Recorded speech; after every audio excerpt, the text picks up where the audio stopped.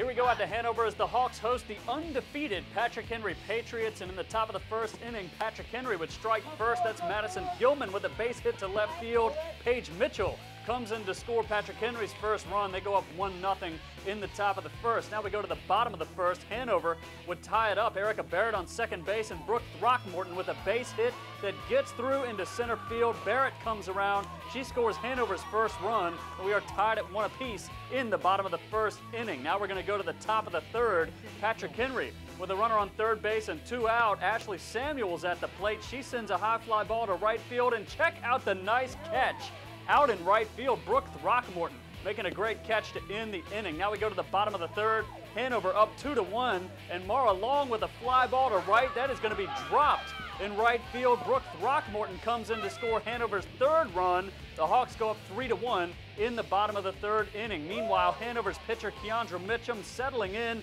That's a big strikeout right there. She gets Sam Moore. She would make some big pitches when she needed to in this game. Now we go to the top of the sixth. Patrick Henry with a runner on second base for Allison Tingler. That's a base hit fair down the right field line. Ellen Davidson scores. It's an RBI triple for Allison Tingler, and Patrick Henry pulls within 1 run in the 6th inning. Now we're going to go to the top of the 7th. Patriots threaten again with runners on second and third and 2 out. Mitchum looking to end it, and she gets Kendall Thomas swinging to end this game.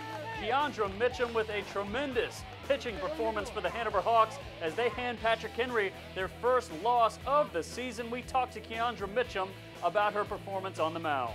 I was really nervous because they're a really good team and they're undefeated.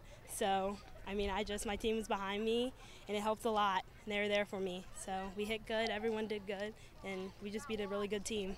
Tonight, defense was focused. We did not make any errors, and Keandra, can't speak enough about Keandra and the composure she had, and kept keeping a good hitting lineup off balance, staying down in the zone, mixing in changeups, pitching out of trouble. They had a couple innings where they had runners on, scoring position, and 1 out, getting a weak ground ball, and then getting that third out. So it's a great team game. Started with Keandra in the circle, but our defense played fantastic tonight.